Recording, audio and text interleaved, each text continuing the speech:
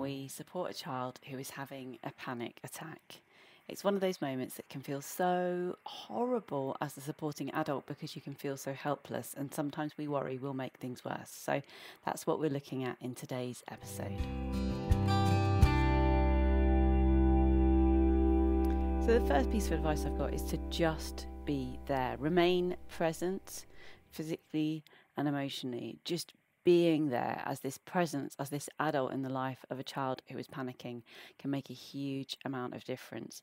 Try really hard not to leave them on their own. If you feel that extra support is needed, try and get help to come to you rather than leaving someone on their own with their panic. It doesn't necessarily mean you need to be right in their face, but just present, letting them know that you're there. Just be there. It can help to be talking to someone, maybe using our slow, low, low talking, where we slow down the speed, we lower the volume, and we lower the pitch to convey calm. So slow, low, low. And we might be using phrases to remind them that we're going to be there, remain present. We might use phrases like, I'm not going anywhere. I'm not going anywhere. Or you're not on your own. You're not on your own. Or I'll stay with you until you feel a bit better. Or maybe I'm here to help you. Or perhaps going back to one of our favourite kind of safety phrases, you're safe, it's okay. Those kinds of simple words, those reassuring words that say, I'm here, we've got this, it's okay, can be so helpful to a child. So you're safe, it's okay. And remembering with any kind of phrase that you might be repeating in a situation like this, it's okay to say it again and again and again. The sound, the rhythm, the cadence of your voice can be like a kind of audible hug to a child who might not really yet be able to hear the words that you're saying, but as you repeat them, as you stick with those themes, they will begin to make their way through. The next thing you can do is to kind of assert some control over the situation. So when someone's having a panic attack, this feels very out of control. It feels messy and chaotic and like we're not quite sure what's going to happen and it's horrible. So if you are able to come in as the supporting adult and make it quite clear, it's okay. This situation's fine. I'm in control. I've absolutely got this. Now, you might not be feeling that at all. You might be thinking, oh my goodness, they're having a panic attack. I don't know what to do. This is freaking me out. It's making me panic. Those feelings may well go through your head. That's normal, particularly if it's someone that you really care about or you're not very experienced in dealing with these things. It's normal. It's okay. This is the moment. We're going to put on our best acting skills. We're going to do that thing that we don't generally tell people to do. We're going to pull ourselves together. We're going to take a deep breath. We're going to put on the mask and we're going to assert control. Now, as a little aside to that, this is quite stressful, and putting on the mask, asserting control when we don't feel very in control is quite an emotional load for us. So we need to think later how to look after ourselves and who we can let off steam to and how we can emotionally regulate. But right now, what that child needs is someone in control of the situation because they ain't. So we're going to step up, we're going to take a deep breath, and we're going to assert control. So things that we can do to help to show that we've got control of the situation, just things like calmly stating the facts. You're having a panic attack. It will pass. That sounds like a strange thing to say in this situation, but actually, for a child who is experiencing a panic attack, it can be helpful to be reminded or told that this is what is happening. When you have a panic attack, it feels like you're dying, and it's really, really awful. Knowing that it's just, and it's never just, but knowing that it's just a panic attack, that they're not having a heart attack, that something awful and irreversible isn't happening to them, and that this is going to pass can be deeply reassuring. And hearing that from an adult who they trust said with calm authority, again, deeply, deeply reassuring. And these things, when we begin to show this control, express this control, take calm control of the situation, this is what can help the panic begin to pass, because panic begets panic, but calm is what we need here. We need to start to try to calm things down for them. So we're taking control. We're telling them, you're having a panic attack. It will pass. We might take control by actually managing the situation. Right, we're going to walk over there where it's a bit more quiet. Actually physically taking them from one place to another where you're controlling the situation, you're taking them somewhere where they're going to be a little bit more private, a little bit more quiet, a little bit more calm. Taking control in that way can be really helpful. Again, reminding them, I'm with you, it'll be okay. I'm here, I'm in control is what we're really saying. Or we might do something like talking them through their breathing. Breathe together with me. Co-regulation, where we emotionally regulate alongside the child. We try to get their responses, their bodily responses, their physiology into time with ours, essentially, is a very powerful thing here. So even just sitting silently and breathing alongside the child will, after a while, mean their breathing will fall in time with yours. So that ragged, jagged breathing will begin to become more measured and will start to match your breathing. So throughout all of this, be thinking about your body and what we're trying to move towards in terms of that calmness, that slower, deeper breathing, and so on. So maybe breathe together with me.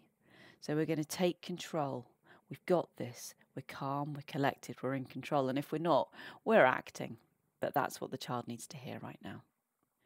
We need to be doing things here like trying to prevent the panic spreading as well to other people. So we might be like polite but firm in telling other people to bugger off, basically. We need to not have other people coming and creating more anxiety within this situation. We just need some space. So we want to make sure that no one is kind of crowding the situation or running or screaming or otherwise sort of panicking in the vicinity, because that's remarkably unhelpful and will tend to make the child who is having the panic attack to panic even further. So polite but firm. So we might be here using phrases like, give him some space, he's going to be fine. And again, said with a calm authority. We're trying not to have any panic or anxiety in our voice. We're taking control of the situation. We're trying to prevent the panic of others. So give him some space, he's going to be fine. Or, Ada, would you just encourage the others, please, to move on? Taking control. Best teacher voice here, guys. Just really step into it, whether or not you are a teacher. Right, Ada, just take control of that lot, would you? Please encourage them to move on. She'll be okay in a few minutes. Reassuring everyone around you, trying to dampen that panic. Let them know it's okay.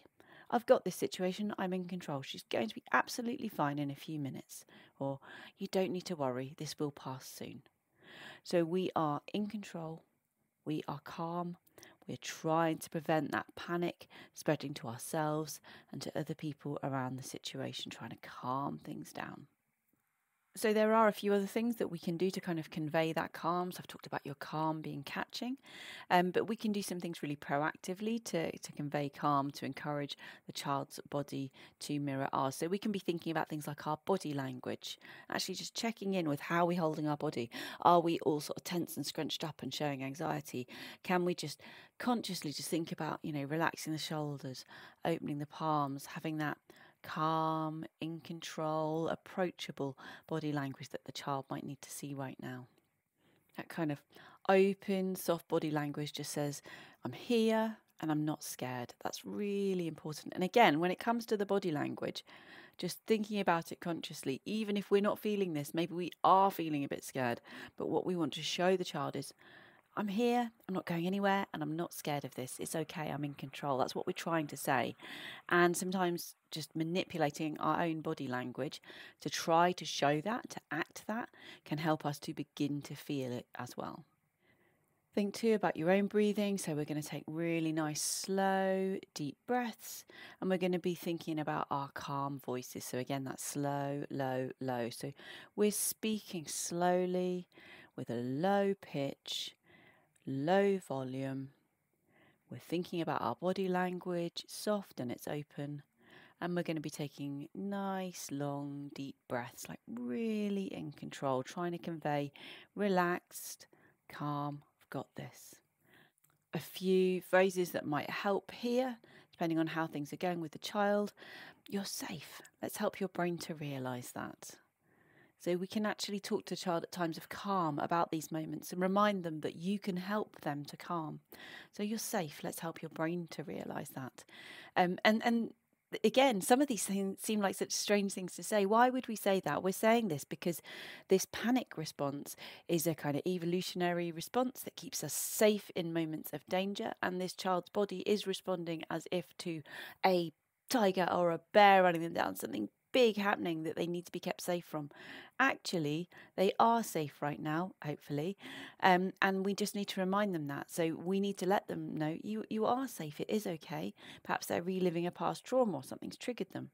So you are safe right now with me here. We just need to let your brain understand that. And then once your brain catches up, then your body will begin to calm. And just understanding the mechanics of what's going on here with panic can be really helpful there. This is about communicating to this child, to their brain, to their body. It's okay. This situation actually is safe. There's no need to panic. And it takes a little while for the brain and body to catch up, but that's really where we're going here. You might say something like, we're going to take control of your breathing. Just talking them through their breathing can be helpful, even if they're not really following it. It can give you a bit of a script to follow. So you might do something like close your mouth and breathe in through your nose for 1, 2, 3, 4. Now let's hold our breath for 7. 1, 2, 3, 4, 5, 6, 7. Now breathe slowly through your mouth for 8, 2, 3, 4, 5, 6, 7, 8. And again through your nose. 1, 2, 3, 4. And you can just talk them through this. When it comes to taking control of panic, just one thing to be aware of, the numbers don't matter too much, but we're taking sort of shorter breaths in, so usually a count of like 3, 4, 5. We're holding it if we can for a moment, just trying to take control, and then breathing out really slowly. So our out breaths are kind of double the length of our in breaths. Don't get too hung up on the numbers. It's really not like a massive issue, but it can be really helpful, as I say, to have those sort of slightly shorter in breaths to hold, and then to have those extended out breaths. This just tries to begin to get the balance in the body right again and really take control. Again, there's loads of technical reasons to do with the sympathetic and parasympathetic nervous system and stuff like that about why this works. And I have to be honest, I find the science on this all quite tricky, but there is a lot of science. Do go read it if you want to, but trust me, short amounts of breath in, holding for a moment, and then breathing out. So we might breathe in for 4, hold for 7, out for 8 is a common one. Then finally, in terms of what we can do to help, we need not to be afraid to talk about it. So this is after the fact, when we've managed to get through this situation safely. We need to think about having conversations with this child about what happened on this day and what we might be able to do to prevent and manage those panic attacks in the future. Now, the thing about these moments is they're often kind of messy and horrible for the child, and they can feel really embarrassing. So afterwards they might be thinking, oh gosh, everyone was looking at me, everyone's judging me, I'm such a freak and a weirdo. You'll hear loads of really negative self-talk. And what we need to do here is to calmly reassure the child, make it really clear that we're not scared to talk to them about this, and that this doesn't kind of scare us off or make us judge them in any way, but we want to have a conversation with them about it so we can understand what we got right, what we got wrong, what we could do to help if this happened again, but also if there was anything in particular that triggered this event so that we might be able to manage that differently in the future. The other benefit to this is the more openly that a child is able to get about talking about their panic attacks and those feelings of anxiety, the more empowered they may feel in the future to feel those early signs coming on and to seek the help of a supporting adult in those moments as things are beginning to escalate. Because if we become more in tune and more understanding of our kind of warning signs, and we have the confidence to reach out for help in those critical moments, it can be quite possible to stop it developing into a full-blown panic attack. This is often something we're not able to easily do on our own, particularly whilst we're still learning those skills, but with the support of an adult, if we spot it early and we let them know and we ask for that help, sometimes we can prevent the horror that is a panic attack. Now, you need to know, as the supporting adult as well, it is really stressful seeing this happen. It's really upsetting, particularly if this is a child you really care about. Maybe it's your child that you parent or care for. And it will feel really, really, really awful. But your child, no harm will come to them, actually. Like, mentally, psychologically, it's a really horrible, unpleasant thing, and they need your support and they need your kindness, they need your care and your unconditional love to get through that moment and to think about how to manage future moments. Physiologically, actually it will pass, things will come back to normal, and they will be absolutely okay. So that I hope is a little bit reassuring, but we do need to try and get to the heart of kind of what's going on for them, and to try and prevent this happening, because it feels so horrible for them, for us, for others who might observe as well. It's a really deeply unpleasant thing. And the other thing I think it's helpful for us to understand as adults, if you've never had a panic attack, is just how awful it feels. Like, the reason why I keep talking throughout this podcast about you being kind of calm and in control and asserting your kind of authority and showing that you've got control of this situation and so on, is because as the person having the panic attack, you've lost all that. You've got no control at all over the situation. You've lost all agency. Your thinking, speaking brain is totally offline. You need someone to come in, take control of the situation, and help you to get back to the point where you can just begin to claw back and start to regain control of your body and brain. It's a deeply, deeply terrifying thing. So don't worry about the fact that you won't know exactly what to do and that you might be panicking a little bit. This is a very, very, very scared child, and they might be a massive 15-year-old boy in that moment having this panic attack. But right now, just imagine they're a very, very scared 3-year-old crying their eyes out, and do what you would do for that very, very scared small child, because that is how they feel right now. That is the kind of unconditional care, support, and love that they need right now. And that is where they are emotionally right now. They are not able to do adulting when it comes to emotions and feelings and taking control right now. For the record, this is also true if you're supporting an adult with a panic attack. Perhaps you've got a partner or a colleague who experiences panic attacks, or a friend. Again, you might be looking at a grown-up 40-year-old with a really responsible job who's normally really in control of things. In the moment when they have the panic attack, just think small, scared child, and do what you need to help them to get through that moment and begin to regain control. I hope that there were some ideas in here that reassured or helped you a little bit. Thank you for watching or listening, wherever it is that you're engaging, and I guess I'll see you next time. Over and out.